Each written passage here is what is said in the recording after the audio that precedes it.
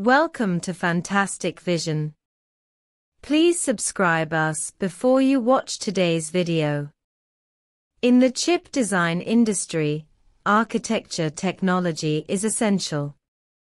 In the chip architecture market, ARM and x86 architectures are in a monopoly position and have dominated the development of the chip industry for a long time. These two structures will be under the control of the United States, and participation will be restricted at will. So it is very important to master an independent and controllable structure. China has made great efforts in the free and open source RISC-V architecture, and the Chinese Academy of Sciences has made an important breakthrough. Some foreign media said, China chip has come up with hard power. What needs to be known is that the chip architecture refers to the overall design of the chip, including the connection method, data transmission method, operation method, etc. between the various modules inside the chip. Chip architecture is very important to chip design because it directly determines the performance, power consumption, and cost of the chip.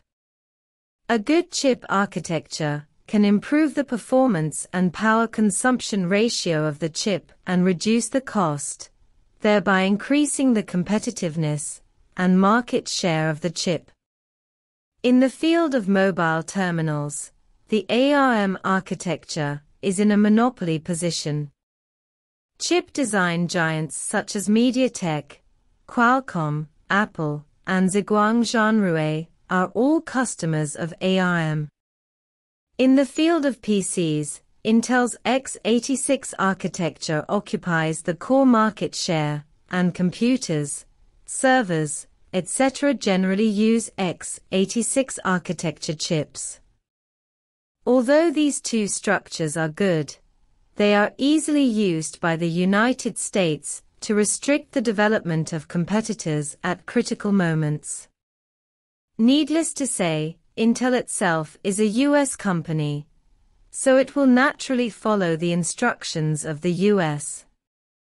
ARM is essentially a British company, which was later acquired by Japan's SoftBank. Because it uses American technology, it is also subject to the United States. Ni Guangnan, an academician of the Chinese Academy of Engineering, strongly recommended the RISC-V architecture, saying that RISC-V will provide opportunities for China to take the initiative in the chip industry. Call on domestic manufacturers to lay out RISC-V. The Chinese Academy of Sciences, the institution with the strongest comprehensive scientific research strength in China, did not disappoint and officially announced the release of the second-generation open-source processor core Xiangshan based on the RISC-V architecture. The background of Xiangshan is not small. This is a project led by Beijing Open Source Chip Research Institute, referred to as Caixin Institute.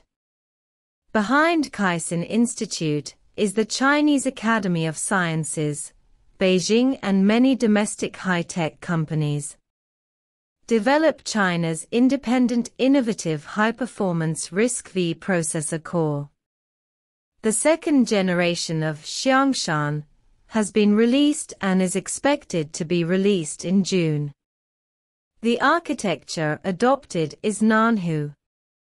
The first-generation architecture of Yanqi Lake will be released in 2021, and the third-generation architecture of Kunming Lake has also been planned, and the development work started in August last year.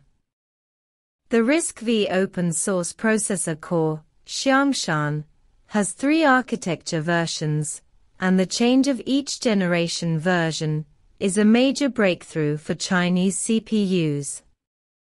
Xiangshan is still evolving.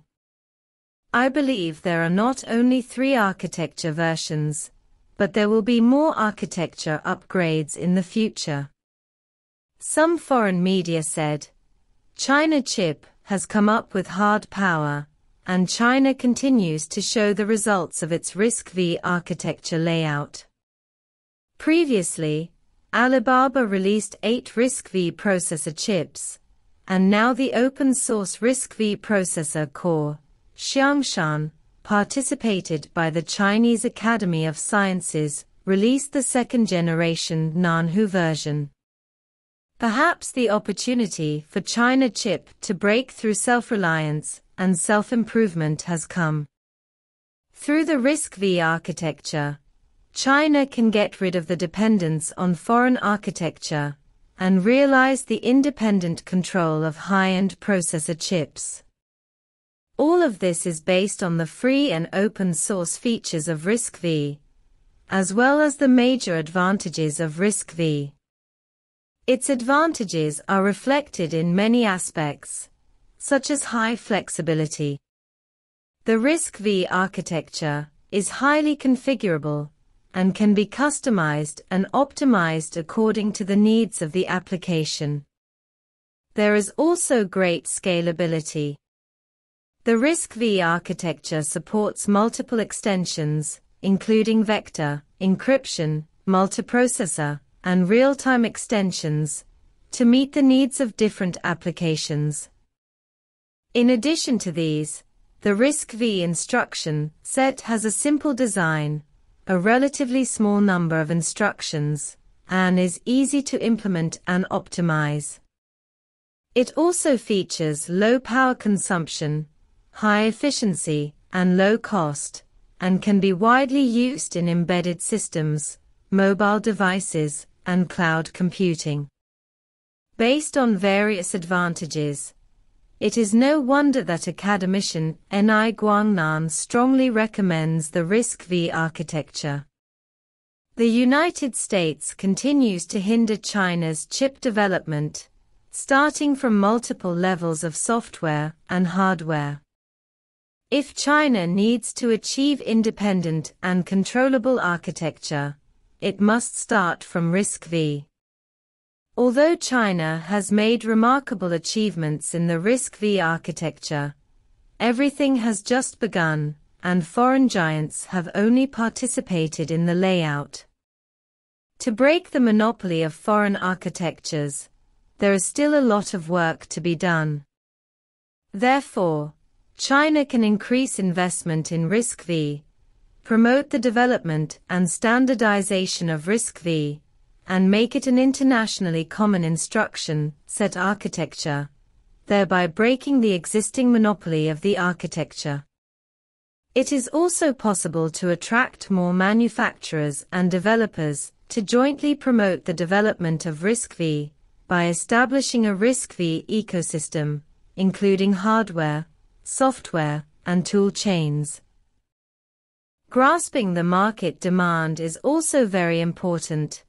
Actively promote the application of RISC-V in key fields, such as artificial intelligence, Internet of Things, high-performance computing, etc., and open up a broader market space for it. RISC-V is a very good opportunity for the development of Chinese chips. The Chinese Academy of Sciences, Alibaba, and other domestic scientific research institutions and enterprises are scrambling to deploy. It is hoped that more people will participate in it and help China's chips break the ice.